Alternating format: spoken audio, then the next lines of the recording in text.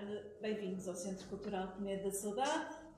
É com muita alegria hoje que recebemos aqui uma exposição que faz conversar a arte e a vida. É a segunda vez que isto acontece no Centro Cultural Peneda da Saudade. O Centro Cultural pertence ao Politécnico, este Centro Cultural. Foi criado para estabelecer relações com a comunidade interna e externa, e é isso que temos tentado fazer. Um dos projetos que já tivemos aqui e que põe a arte ao serviço da vida foi da nossa colega Susana Gonçalves, que teve aqui uma exposição e a venda dos quadros reverteu a favor da Cruz Vermelha e da Cáritas. Temos hoje um novo projeto solidário que põe a arte ao serviço da solidariedade, da comunidade e da vida.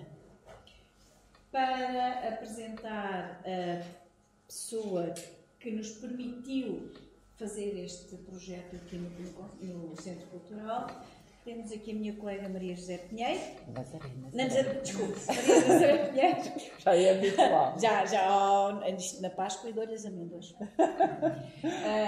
Maria Nazaré Pinheiro, que é professora na escola, no Instituto Superior de Engenharia, também pertence ao Politécnico, e que irá apresentar, porque a Lyudmyla, que é a pintora de hoje, a pintora que nós estamos aqui a apresentar e a pintora que nos vai ou que nos presenteou com as obras que lá estão na exposição que vamos inaugurar hoje. Maria Nazaré, obrigada por esta... A Nazaré conhece a Lyudmyla já há uma série de tempo, desde que ela veio para Portugal, não foi? Desde o primeiro dia. Desde o primeiro dia. Portanto, melhor do que ninguém poderá dizer quem é a Mila, como ela gosta de ser chamada. Obrigada, Nazaré, por se ter oferecido, ou melhor, por ter aceite, não é por ter oferecido, é por ter aceite este meu pedido de apresentar a Mila. Obrigada, Nazaré. Obrigada. Ora bem, eu antes de apresentar a artista Mila, eu tenho que confessar que eu conheço a Mila há pouco mais de 10 meses, portanto, quando ela chegou a Portugal. E, portanto, há uma história que eu sei pelas conversas que nós temos tido. Há outra que a vivi pessoalmente. A Mila fez o secundário na Lituânia, onde fez um curso de secundário, mas numa vertente artística, e quando foi para a Ucrânia entrou no ensino superior e optou, deixou as artes um bocadinho em stand-by e optou pelo estudo da biologia, onde se licenciou em biologia e prosseguiu os estudos para fazer o doutoramento na área da ecologia e microbiologia ambiental, onde tem dedicado o seu tempo.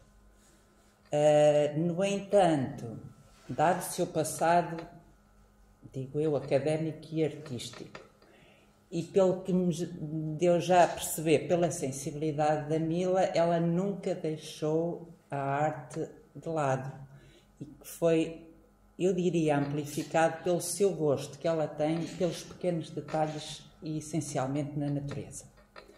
Ela intitula-se mesmo uma amante da natureza e eu nestes meses que tenho convivido com ela, de facto, é uma amante da natureza. Nem sempre há muito tempo para nos envolvermos na natureza, mas de facto constatei isso. Como é que a Mila aparece em Coimbra e vem ter connosco? Como docente do ensino superior, na Ucrânia, e porque existia um projeto em que o ISEC era parceiro e eu tinha, suponho que já acabou, já terminou o projeto, havia um colega que pertencia ao projeto, Com os desenvolvimentos que, entretanto, em fevereiro do ano passado tiveram lugar na Ucrânia, surgiu a possibilidade da Myla vir para Portugal e concretizar algum trabalho de investigação no âmbito desse projeto no ISEC. E foi assim que a Myla, no dia 12 de abril de 2021, chegou ao Porto e... 22, sim, porque estamos em 23, chegou ao Porto e veio diretamente para Coimbra. Entretanto, a Myla tem colaborado connosco no ISEG como docente convidada e também, desde setembro, é investigadora convidada na Universidade de Coimbra, em particular trabalha no Departamento das Ciências da Vida.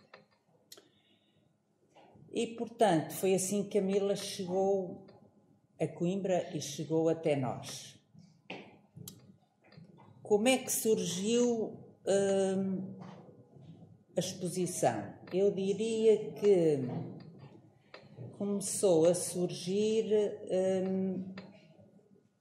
diria eu, nas noites na Feteira, que quem conhece, e há alguns que conhecem, tem um céu muito particular onde, como não existe interferência da luz urbana, onde as estrelas e a lua têm uma luz muito particular. E nessas noites, em conversa, a Myla manifestou o seu gosto pela pintura e disse que gostava de pintar um quadro,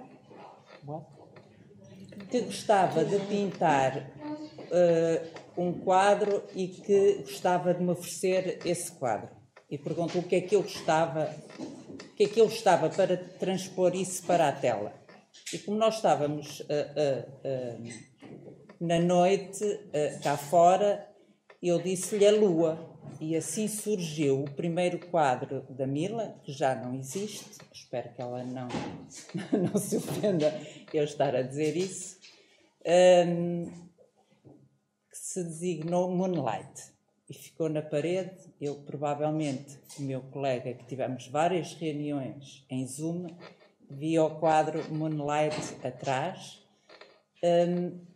e foi o primeiro quadro que a Myla pintou em Portugal. Porque na Ucrânia já tinha feito vários. Vocês vão ter oportunidade daqui a pouco de descer e ver a exposição da Myla. Não tiveram oportunidade de ver o primeiro quadro que ela pintou em Coimbra. Eu vos garanto que no espaço destes poucos meses, a Myla conseguiu criar uma característica própria nas suas pinturas. E em termos de qualidade, diria eu que não existe comparação possível. E por isso é que o Moonlight já não existe na sua forma primária. A Myla adaptou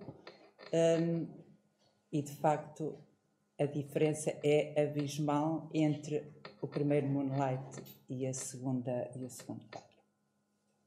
E por isso a Myla, hoje em dia, eu não sou especialista em arte, nem pouco mais ou menos, dedico-me à ciência, mas acho que a Myla conseguiu ter uma característica própria nas suas pinturas. E vocês, daqui a um bocadinho, poderão dizê-lo quando conhecerem as pinturas que estão em baixo.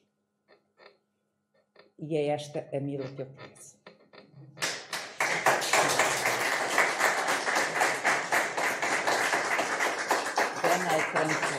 Okay. You can talk English, Portuguese, or Ukrainian. Okay, I think I will say a few words in English. First of all, I want to say thank you. Muito obrigada para todas. So all my friends, colleagues, visitors that come here, find time for supporting Ukraine. It's very important. So today I would like to present my project, Art for Peace. When first time I came here, it was, I think, November, to meet with Dr. Christina and honestly, I had the hope in my heart that for today this war will finish. But unfortunately, reality is terrible. War is still continuing. And the title of this exposition, Hope.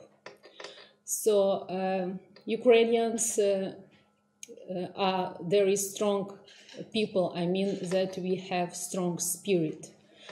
And of course, we fighting for our freedom with hope for better future for our country, for all people in this world.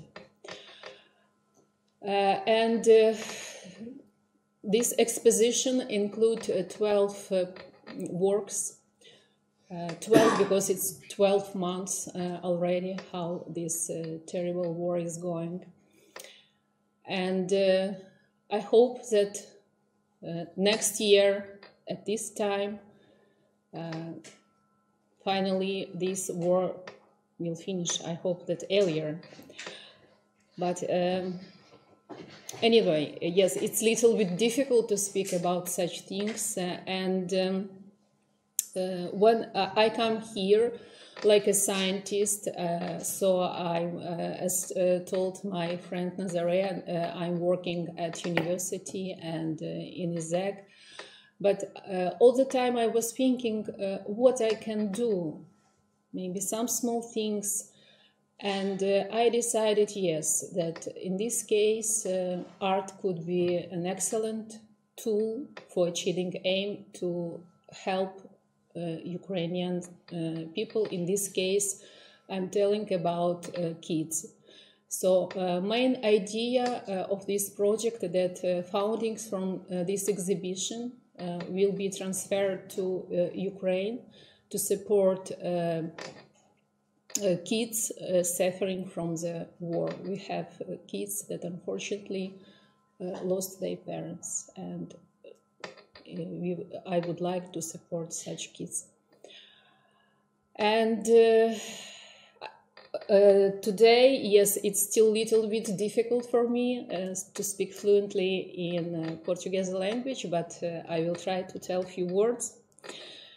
So, infelizmente, o mundo moderno está a sofrer transformações significativas, guerra, violência e destruição ambiental. Se queremos mudar o mundo e preservar a natureza, temos de começar por nós próprios, com esperança num futuro melhor para o país, os países, as gerações futuras para todo o mundo.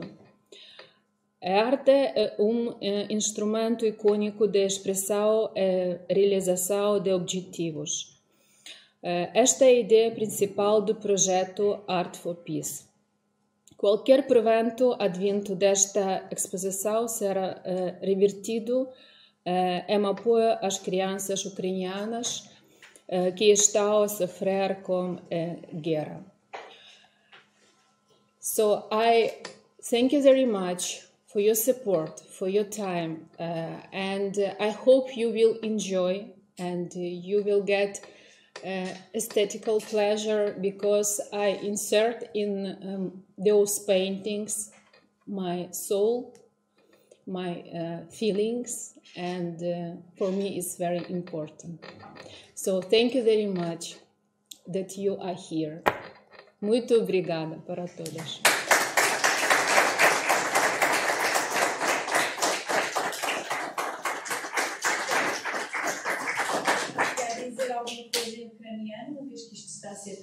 Sim.